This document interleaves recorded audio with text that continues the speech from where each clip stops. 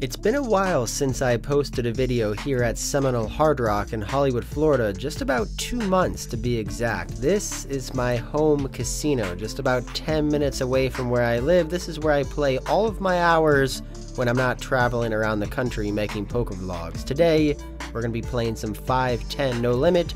It's a $25 mandatory straddle under the gun, a $2,500 buy-in.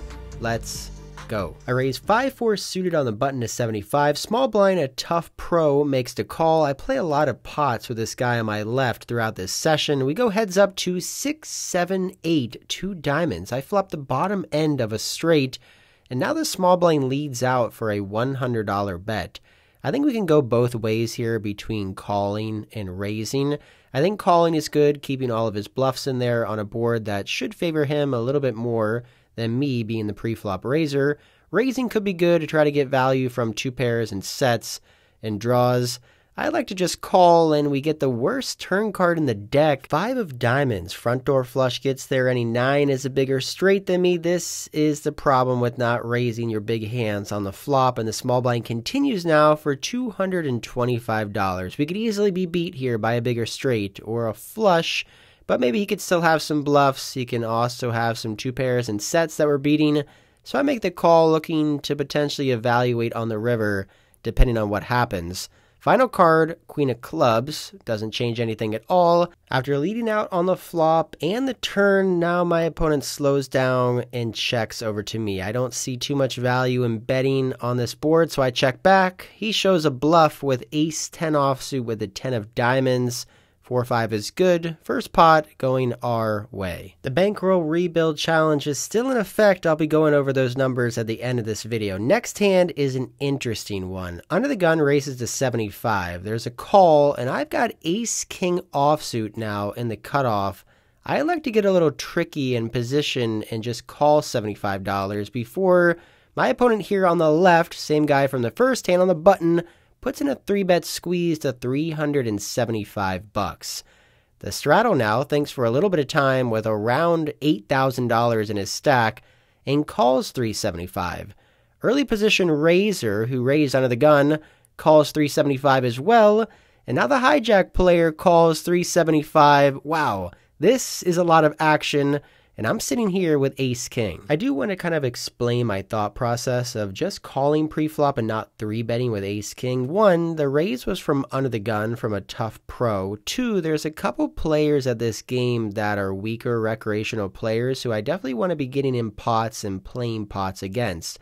I'm not a huge fan of isolating pros and then having the other weaker players potentially fold out their cards. I feel like in position with a hand as strong as Ace-King, sometimes flat calling pre-flop is good when you can play in position against players you may have an edge against. That plan has now gone out the window. Once there's a raise to 375 and 3 callers, there's just way too much dead money in the pot here to just call this $375 raise. Now, what size could I use as a 4-bet here? The player on the button only has around $2,200 left. I feel like my only size is all in, so that's what I do. 4-bet jam, all in with Ace-King offsuit. Button thinks for not too long and makes the call. Straddle player thinks for a little bit of time and folds. Other players fold, and now we are heads up, all in with Ace-King. Over $6,000 in the middle. My opponent asks me once or twice. I just tell him one time, and the board runs out good for us. Ace, 6, 6, 9, 7, and Ace-King is good. Once my opponent takes a while to fold his cards and a big pot is going our direction. I'm assuming my opponent had a hand like 10s, jacks, or queens, so he probably got lucky and won a nice flip here. I'm interested to hear what you guys have to say about this hand. Let me know down in the comments below. I'm in the game for $3,000. I believe I'm up around 3.5 or 4K already, with a lot more big hands to come. Next up, hijack opens to 75, cutoff call 75, pocket 10s on the button for me, definitely good enough to put in a raise for value, so I make it $300 to go. Back over to the hijack player, who's a pretty aggressive professional player. He thinks for a little bit of time and then bumps it up again to $850. Cutoff player folds. Hijack player started the hand with $2,500.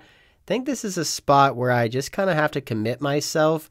I either have to kind of go with my hand or just fold, and I decide to fold pocket tens here facing this 4-bet. If I was in a private game with a lot of action or a live stream game, I would probably never fold pocket tens in position versus a 4-bet, but in these public games facing these Euro pros, I feel like it's actually a fine fold. It's kind of a tough spot given the stack sizes, but I put this hand in there just to kind of illustrate the different styles that I have when I'm playing a live stream and when I'm playing a public game. Now, oddly enough, very next hand I'm in the cutoff with pocket tens again. I raise to 75 and again face another raise. This time the button makes it $225 to go. This is a very easy defend here. Even though I'm out of position, I think it's an easy call given the fact that it's cutoff versus button. Ranges should be wider. I could 4-bet sometimes. I think calling is fine as well. Heads up here to Jack 7-9 Rainbow. I flop a gut shot. In second pair, I check, and the button checks behind. Turn card's an 8 of clubs, giving me the straight. I double block him from having a straight as well, given the fact that we have 2 tens in our hand. I bet out $150, and he calls. River card's a 6, and I decide to go with a polarized sizing on this river, basically saying I have a straight or a bluff. Make it $950. He folds rather quickly, and we win. You know when you can tell at the table when a player is getting steamed up and tilted and more frustrated? Well, the player to my left definitely is giving off those vibes, and I don't blame him. I mean, he got stacked when I went all in with ace-king. He had been losing some other pots as well.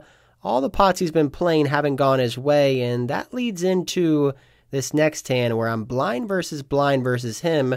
I raise queen 9 of hearts, and he makes the call. 9-4-4 2 clubs on this flop. I think we want to be betting big or checking. I think betting big is good versus his opponent and his potential tilt, so I make it 150, and he calls. Turn card's a 7. Now, if I did have some hands that I had c-bet and missed on the turn, I would be checking, so I want to balance that out sometimes with some strong hands as well. So I check to him, looking to potentially induce a bluff or for him to bet a worse hand, but unfortunately he checks this one back. River card's a 5, so now the board is 9-4-4-7-5. I feel like as played, I'm just always going to have the best hand here, and I want to bet a sizing that he can call with worse hands and also maybe a sizing that can induce him to bluff. So I decided to go $165, and the action's over here on my opponent. 7.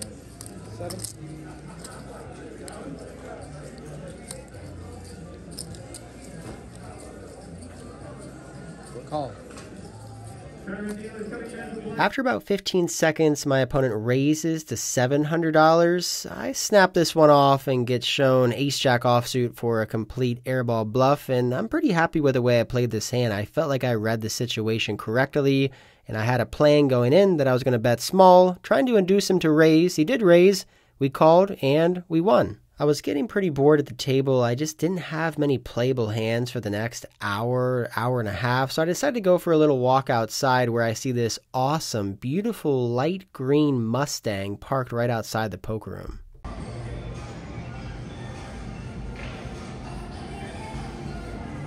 I haven't really played a significant pot in a couple hours, but that changes when delting king of hearts, king of clubs. There's a raise to 60, call for 60. I 3-bet to $325. Only initial raiser makes the call. Easy does it flop with a king 8-5 rainbow. The nuts, top set for us. I bet $225. My opponent calls. Turn card 6 of spades, now bringing in a flush draw. Not going to slow down. I bet $700. My opponent calls again in a beautiful river, giving me a full house. It's a 5. My opponent's got around $2,000 left. This pot is pretty big. Only one option. That's all in.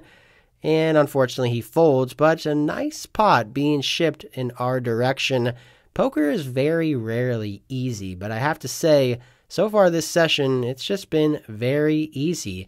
I picked up some hands. I've won some pots, called off some bluffs, and we're up around $6,000 so far on the day. Moving into the last two hands of the night, ace jack suited for me. There's a raise to 60 by a tight Euro pro from early position. Button calls, I just call in the big blind. 3 ways to ace, jack, 3, 2 clubs, top 2 pair for us. I check, initial raiser checks. Button now bets $75. I think multi-way on this board. We just want to put in a raise, try to get value from worse aces, flush draws, straight draws, make it $300 to go. Initial raiser folds, but the button makes the call. Pretty bad turn card with the 2 of clubs. Brings in 4-5 for a straight, brings in the obvious flush draw. I check, and now my opponent on the button bets $300 again. Well, we could be winning, we could be losing. Not really sure what this bet means, so I just call, looking to evaluate on the river. I don't improve to a full house, it's a 10 of spades. I check over to my opponent again, and now he fires out a huge bet of $2,100. Well, I'm not really sure what this bet size is. $2,000 plus into a $1,400 pot. I don't think I can call with 2 pair. I'm losing to sets, straights, flushes, so I reluctantly fold my hand. Given that price, I just don't think I have to call there. And I lose about $1,000. Moving into the next hand, the last hand of the night with ace jack. This time it's offsuit, ace of hearts, jack of clubs. I raised to $60 from early position. I just get one caller from a recreational player who's built up his stack from 2,000 all the way up to 12,000. This guy's running like God. I flop top pair on a kind of connected board, so I check to him and he checks this one back. Turn card's a 6. I check to him again. This time he bets out $100. I'm just going to go into check call mode here, so I make the call. River card's a 9. I check to him for a third time. He bets out $300. The way I played this hand never can fold, so I call and get shown ace 10 for a flopped 2 pair. Another small loss for me, and I think that is it. Poker had been easy this entire session, but back to back we lose 2 medium small pots. I've been playing for hours. I'm tired. I call it a night, rack up my chips, head to the cage, and cash out.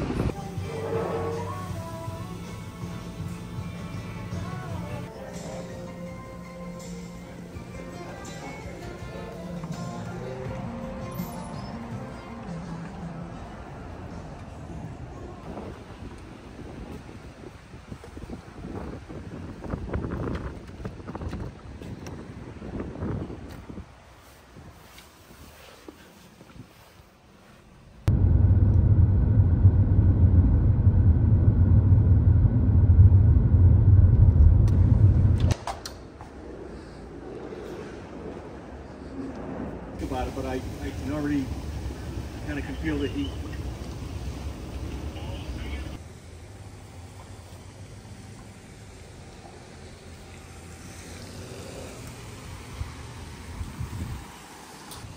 Hey.